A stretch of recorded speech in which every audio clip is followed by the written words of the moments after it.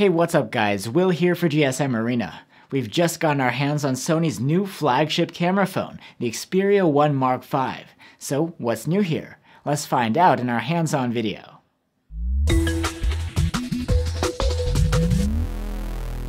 The Xperia 1 Mark V is Sony's top flagship, and they've again used the same squared-off, tall and narrow design that we've seen for a while now.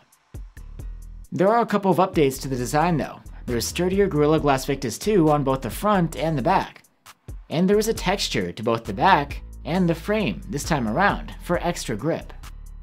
When it comes to audio, the Xperia 1 Mark V has an upgraded pair of front-facing stereo speakers with a new amplifier for fuller sound. Just like last year, there's a 5000 mAh battery, but battery life may be better this time around thanks to the new chipset. It's the latest flagship-grade Snapdragon 8 Gen 2, which should be more power efficient than the Snapdragon 8 Gen 1 in the previous model. And the performance should be better all around, especially since Sony claims significant improvements when it comes to thermal management. You'll find even more exciting changes in the camera department.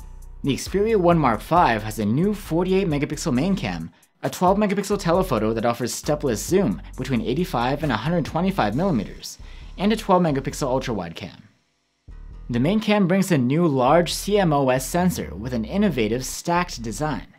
They've separated the photodiodes and transistors onto different layers instead of one sitting next to the other.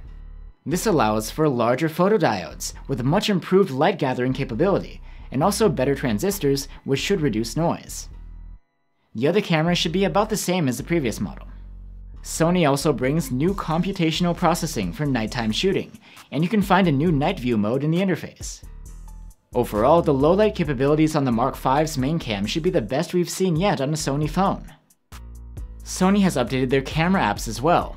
That's plural. There are multiple on board if you're not familiar, and now the Photo Pro and Video Pro app can display their UIs vertically.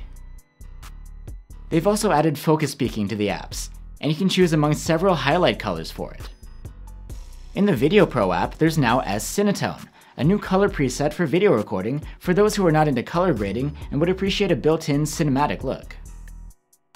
And on the Xperia 1 Mark V, there's a mic on the backside now, next to the cameras. That's in order to get better voice recording when vlogging with the rear cameras, for example with Sony's dedicated rig. The rest of the Xperia 1 Mark V's features are pretty similar to what we've seen before from Sony. Just like the previous model, the phone is built around a 6.5-inch OLED display with a 4K resolution and tall, narrow 21:9 aspect ratio. The interface is again close to stock Android, but with a handful of proprietary Sony apps, like the camera ones I mentioned before. Charging still maxes out at 30 watts, and there's no charger or cable in the box. There's support for wireless charging too. The 3.5mm jack for headphones is still here, something you don't find often in flagships anymore. You can say the same about the MicroSD slot too. And finally, the Xperia 1 Mark V brings the same IP-rated waterproofing at IP65/IP68. So there you have it guys. Like the previous model, the Xperia 1 Mark V is launching at 1,400 euros, and that will be in late June. Do you think it's worth upgrading to? Let us know in the comments, and I'll see you on the next one.